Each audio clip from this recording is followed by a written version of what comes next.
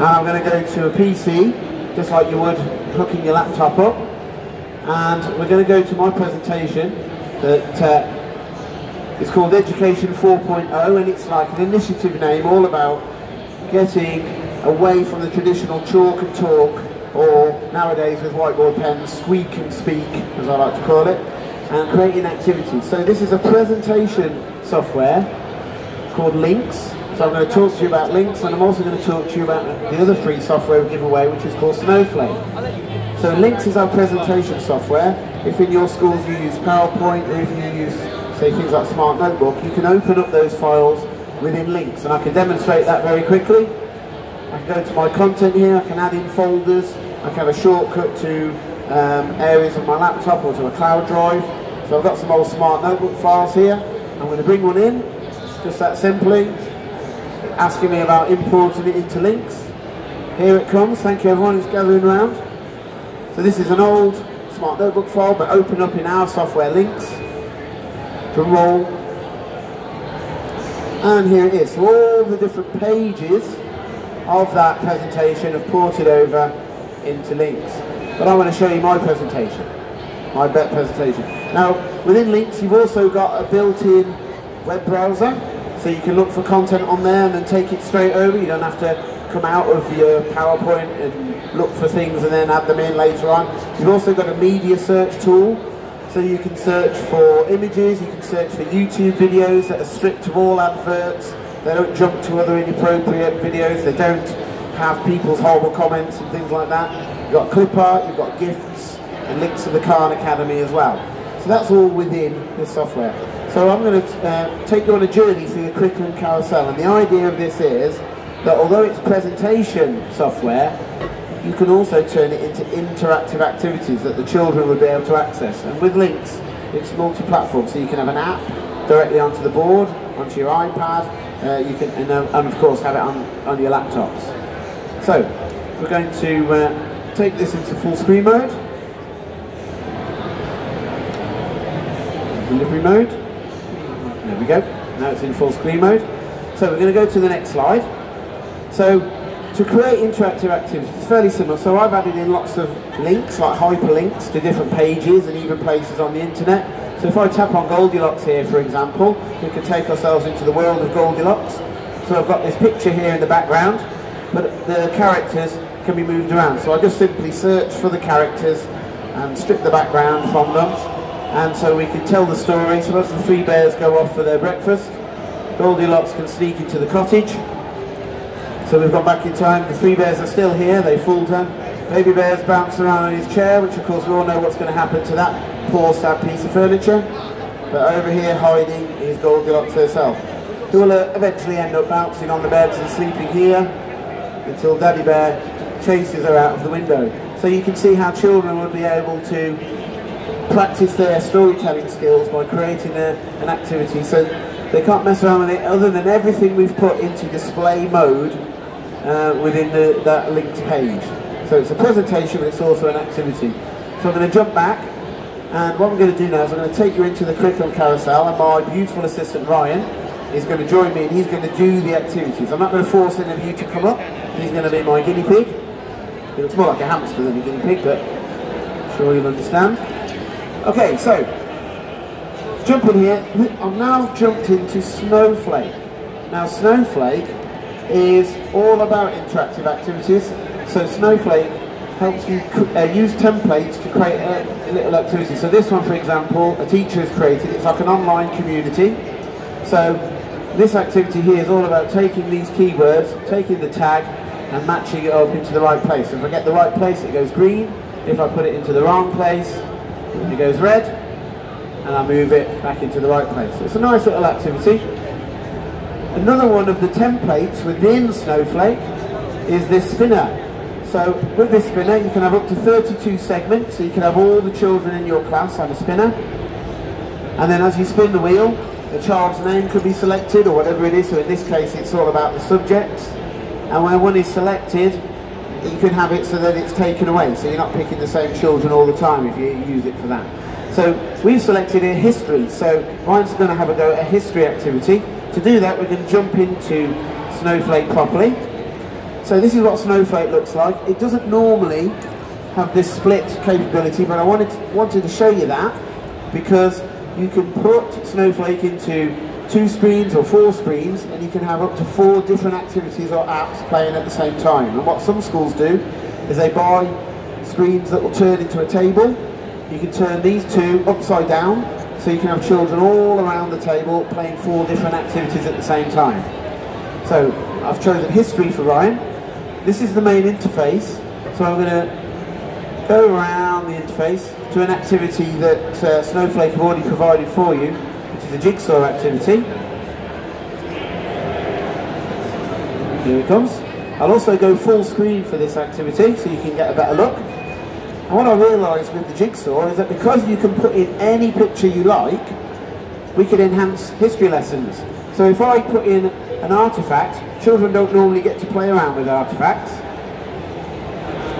So I'm going to make a jigsaw, and then Ryan is going to come up very excitedly. He's going to have a go at trying to put this artefact together. So it's like, if you imagine children piecing together that artefact, looking at all the pieces, what can they tell about the ancient Greeks? What can they learn? And because our screens are multi-point touch, I can help him at the same time. Or hinder. There we go. Let me help you out there. I'll do that nice easy one in the middle. Might need more help on this one. This is getting more difficult as the week goes on.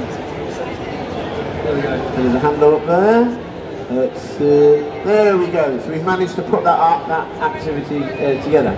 So if I come out of this app now, and I go back to my desktop, which is there, we're going to see where the spinner takes us next. So the history zone has been taken away now. So we're going to go to a musical activity. This is Ryan's favourite. This is your final time now, Ryan. So I'm hoping you're going to be really brave. He's not really brave. No chance. No, I know. Okay, so we're going to go into this activity now. I'm going to make this full screen. So it's a musical lesson. We have like a drum kit sort of activity, but we've got this nice piano activity here. And I've recorded 2 tunes in advance for Ryan, and we're going to see if he's going to be brave to try and play one of them. So see if you recognise them. Here's the first one.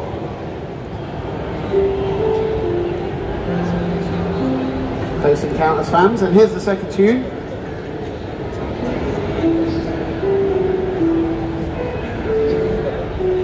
Come on then, Ryan. Have a go at tune number 1. We know he will. I can't do tune 2. Well done, Ryan. He's got that right. Thank you very much, ladies. Give him a round of applause. He needs all the encouragement he can get. So we're going to come out of full screen mode, and I'm going to go to the desktop. So we're going to spin the spinner again, see where we end up. An art activity. Now for this one we're going to go to links. So if I press on the link in my palette there, we're going to go to Picasso's palette. So if you've ever seen some math software that has infinite clone tools, so you can have lots of different shapes that come out, and I thought, well, why not use it in a more creative way? So children would have this activity. They can't mess around with the background or anything, but they can select these shapes. And Ryan's going to have a go at recreating this picture of himself, aged by about 5 years, I reckon. He hasn't got long left. You can go off, people. So, with our touchscreen technology, the capability, you can very easily rotate, shrink, grow things, add extra Botox to those lips. Here we go. Missing a nose. Oh yeah. How does she smell? Terrible. There we go, thank you very much. Now you'll notice that Ryan hasn't noticed that these backward S shapes on the hair are normal S shapes over here. Yeah, he wasn't able to do that. So I can help him out. Any item that is movable in this delivery mode, you can bring up this little menu here. So you can change the colour and the thickness and things like that of these. But if I go to other options, I can transform the shape, and I can flip it vertically, and there we have the S shape that Ryan so badly needed to make it perfect. So that's that activity done. So I'll go back over here, and we're going to come out of full screen mode. We're going to go back to our spinner. And now we've got a spag activity, so I'm going to jump straight back into links. So using that spinner, it shows that we can just jump very quickly from activity to activity. So we're going to go full screen again. Now this is the only activity where if you want to join in a little bit you can. So what I've done is I've put a picture or a GIF in the background, and I've split a shape over the top and put these numbers on, and using this math tool, spin the die, or dice, there's more than one, and we remove a section at a time, and it's a bit of catchphrase. So we've got a 7, that's a very handy one there, should help you out. If anyone thinks I know it, you can call out. Oh, another 7, an 8. So you have 2 clouds there, grabbing something off each other. I think we got a winner at the back there, guys. Steal My Thunder, congratulations, thank you very much, sir. We have another one here. So if I roll the dice, oh, we got a 6. That's handy, seeing that little 3 there, it's a big clue. Come on, 6, right, 5, 6, 3.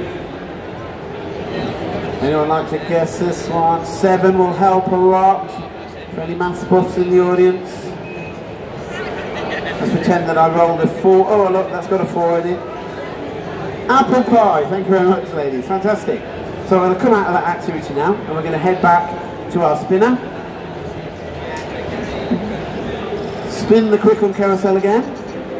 So now we're going to test out Ryan's mathematical abilities. So Ryan, we're going to jump to my maths activity. Oh, there we go. So, in Links you have text and maths recognition software. So with the pencil tool here, I can bring up this little menu, and I can show you the text recognition by saying hello to you all. Here it goes. So it'll turn into text for you. You've also got shape recognition. For all of you that hate drawing a circle and having the children mock you, you can do that now very simply. And you've also got this really handy maths recognition. So if I use that, I can do a sum for Ryan.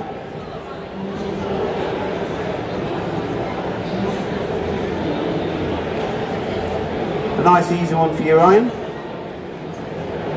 Whoa! That's because I'm in delivery mode, so I'll go backwards. Woo. There we go. Come back out of that. Shrink that down. There we go.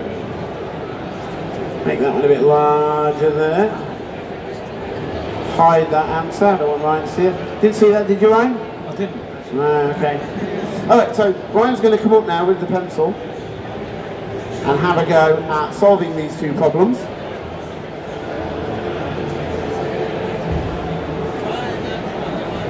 You keep changing them. You're supposed to leave the sums the same, so I know what they are. No, I'm not supposed to create them while I'm in delivery mode. I'm supposed to have done that beforehand.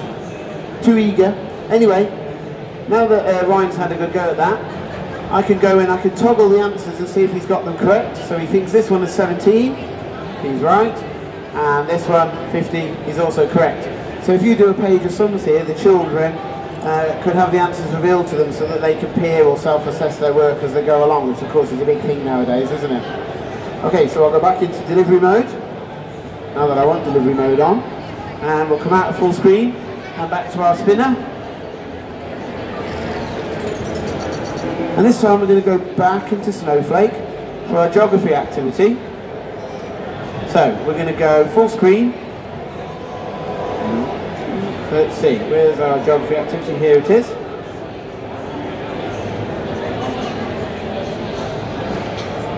Okay. So I'll just make it full screen. So for this activity, it's a bit like the pinning activity of the water cycle that we saw earlier, but this time it's all about matching flags to the points on the atlas where they exist. So Ryan, come on up. Ecuador. It's 2 in South America, so this should be interesting. I'll start with South Korea. Yeah, those 2 are definitely not in South America. So we've got Ecuador. Oh no, sorry, Ecuador, Argentina. Oh, congratulations, Ryan, well done, excellent. So that's another nice little interactive activity that the children can do. Okay, so I'll go back to my desktop. There it is. And back to the spinner. Only 2 activities to go, ladies and gentlemen. Thank you for sticking with me. So we've got an angles activity now. So we're going to go back to links, go to full screen. So for this activity, I've put some angles in the background here. And you can hear a little voice recording of a screen capture that I did. There's a voice recorder tool built into Link, so I can video what I'm doing on the screen with my mouse, and sort of have some instructions for the children to copy as they're going along. So you'll see that it's manipulating the protractor there, and then Ryan could come up and take this protractor down to these angles that are in the background and use it to find out what those angles are. So you can see he's been very good. He's lining up the 0 line, and he's using the little toggles there to mark his angle, and when he's happy with that angle he can stamp it and it leaves behind his work, what he believes is the answer. He did very well earlier. I'm giving him a 1 degree margin of error for each one, and of course he's got to get all 3 of them right to get the 1 mark, because he's getting him ready for the SATs. I can't remember what it was earlier. Have you changed it? No, I haven't changed it. I'm going to try that. Okay. Okay, there we go. So now if I want to check his answers, I'm going to come out of the delivery mode, and I'm going to go to my background mode now, which is where I put those in the first place. So I'm in background mode, so now I can toggle these, and I can have a look to see if he got them right. So if I go into other options, I can show in degrees. 114 degrees, he got that one correct. This one, other options, 54 degrees, he's got 2 out of 2. And now this final one, showing degrees. Oh, 1 degree out, but he still gets the mark. So well done, Ryan, excellent. Now, for the final activity I'm going to show you, we go back to Snowflake, and I'm going to change the way that I've split up the screen here. So I'm going to go to 2 now, so you can see this a lot clearer. So this is a science activity now, but this could be anything. This here is called Nodes. And I really like Nodes because you can use it as a space to create content for children to interact with and search for, you know, information. And it's safer than just saying, here's an iPad, go on the internet, find things. Because you know children with an iPad lesson will end up anywhere. There's always 2 at the back playing on Minecraft. So this is content that you can control yourself. So each node, you tap on it, and you can put in there some text, or a picture, or even a video. If you hit the little plus button here, out come all the other nodes. And these are nice and interactive for the children. Each one of these nodes could have an extra node that you tap on. So in this case, it's all about learning about the moons. So if this was Henry VIII, out could pop his wives, and from his wives could come the children, and so on. So at the same time, on this side, is going to be a quiz. And this is a quiz using one of the themes of Snowflake. There's one like a dungeon theme or the forest theme. This is the space theme, so it's got a nice little animation taking you into the quiz. Very simple to create. Type in a question, come up with 3 answers, tick which one is the right one. So Ryan's going to have a go at trying to find the names of 2 other dwarf planets beside Pluto.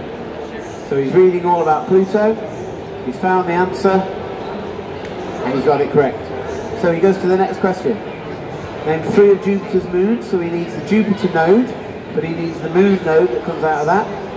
So he's reading the information, and he's found the right answer. So it's just a really nice space where children could have a little quiz, so they're engaged, they're keeping focused. And the other good thing is that children can create these for themselves. If you buy a Clevertouch screen and you have a site license for Snowflake, you put it on all of your desktop computers or your Chromebooks or whatever, and they can create nodes. So instead of saying, let's make a PowerPoint or let's make a Word document, they'd probably love to make nodes instead.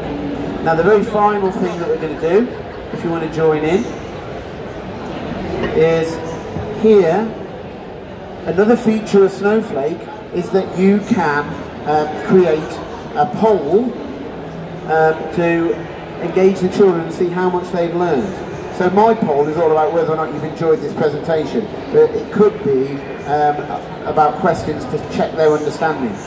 So what happens with this is that as I press start, if you have a QR code reader, you can join in, just scan that, and it will take you to the questionnaire. If you haven't got a QR code reader, you've got a phone that's internet enabled, you can access the internet. Go to ansr.it, which is in the green banner at the top, and just type in the 4-digit code 2681. Are you joining in? No QR code reader on your phone? I'm in. Ah, brilliant. So, oh dear. So Ryan is... Don't worry, I'll be kind with my feedback, despite the fact you changed all the questions from this morning. Yes, I've been a bit of a pest to Ryan today. So we'll go through it anyway. So I'm either going to get 100% success or 0%. So we'll start. So has Ryan found this session interesting? He has 10 seconds to hopefully tap yes. This is where I find out if I'm going to buy him a pint or not. Hey! Go on to the next question. Which links activity did you enjoy suffering the most, Ryan? The angling for success, Picasso's palette, catchphrase or counter?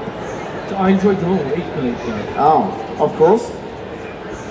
He has chosen angling for success, only because he got it right today. And which snowflake activity did you enjoy the most?